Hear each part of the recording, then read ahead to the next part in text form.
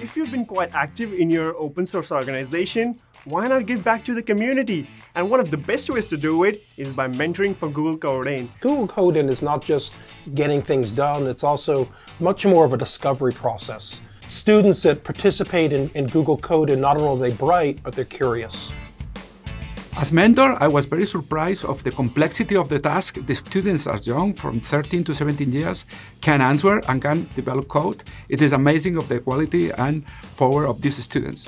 When I was 15, 16, I really didn't know about open source, but seeing such a large audience interested in open source and technology really excited me and just wanted to help them out there in open source.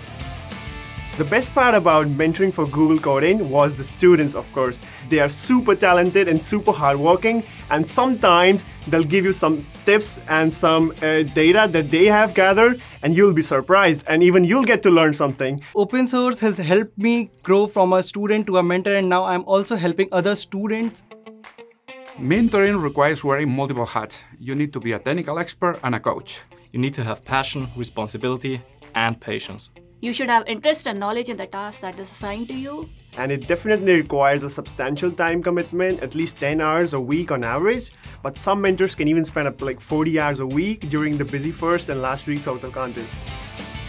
You want to help them succeed in their tasks and show them how to communicate and be a part of the community. So set the tone by helping them become a part of your community and encourage them to interact and ask questions and answer other students' questions when they can. Giving students links to great online resources like guides and how-tos will help them build their independence and confidence. Encourage students to join your community channels so other community members can also answer their questions and they're not 100% dependent on you for answers. You might end up learning a thing or two, and also you'll help bring new talent to your own organization, which is a great thing.